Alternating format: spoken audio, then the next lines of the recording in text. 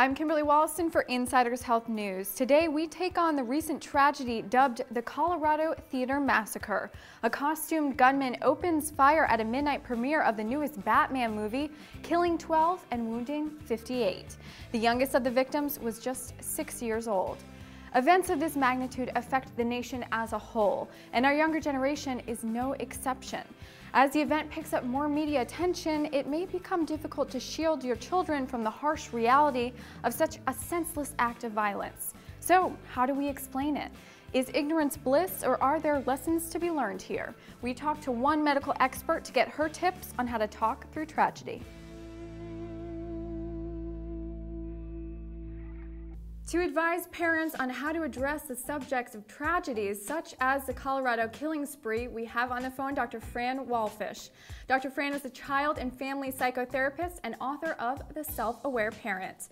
Now, I'm really looking forward to your insight here, Dr. Fran, because after incidents like this, parents face such a conflict when it comes to how to explain it to their children. I mean, we can barely explain it to ourselves, but you do have tips on how to take on the issue. Absolutely, and thanks so much, Kim, for inviting me back on your show.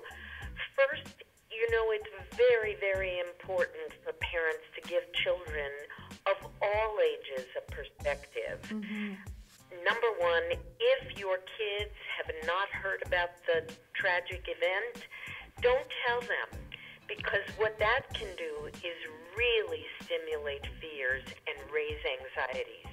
And it is something for parents to consider. Do you even want to bring it up if your child doesn't know? Now, my question here, going back to your original tip, is this really shielding them from reality that they should be aware of? The way to give perspective is to really inject a little bit of the reality, which is this is one singular, isolated, horrible event. Ask your child, how many movie theaters are there in our neighborhood, in our city, in our state? How many times a day do they play a film? This has never happened before, and it is very scary. And this is a lesson that I think children learn even through movies. You know, you have the evil person, you have the hero, and where it's so easy to differentiate between them in movies, in real life, not so easy, as you pointed out. Now, going on to your next tip, I know that this is a very emotional issue for many, and I think it brings up a lot of the same emotions as the school shootings did, even 9/11 to some extent. So when a parent is discussing this with their child, should emotion play a part in the conversation? Parents need to be calm and very clear-headed when they sit down for a dialogue with their child. Kids read your emotional state with laser-sharp radar. So if you're anxious, it's going to raise your child's anxiety. They're looking for your affect, body language, tone of voice, and facial cues to read should they be more frightened or less frightened. Are you cueing them there's danger lurking, or overall we're okay? And hopefully you're a source of calm reassurance, even in the face of having to talk about the what if. Right, because we can't underestimate that these kids are like a sponge, you know, they hear everything, and I think it's, you know, whether that's on the news or on the newspaper, you know, they hear things, they see things, and I think it's difficult for a parent to know what the child knows, what they understand, what they don't. So what is the best way to gauge this in your own child? You know, every personality is different, adults and children. Some kids are closer to the vest, more shy and introverted, and they don't want to talk about it. For those kids especially, but for all kids, it helps to have markers, crayons, paper. Give your child a chance to draw. First, just free associative drawing, meaning you don't have to direct what the content is on the paper. But then you can say, draw a picture for me of what you think happened. See what your child puts out on paper, and then you can clarify and talk about the images. For other kids, it's really helpful that means some physical outlet.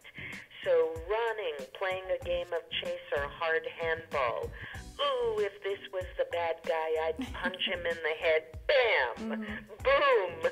And for the child to be able to run and physically put that aggression, I'll call it healthy aggression, out and get it out of their body is extremely therapeutic. Right, because it's not promoting violence so much as it's just promoting a healthy way to express yourself. We all feel anger, we all feel aggression, and we do need an outlet for it. It's so critical that parents do not begin this conversation by shoving too much information into their child. It's much better to begin by asking, what have you heard and read or seen on TV?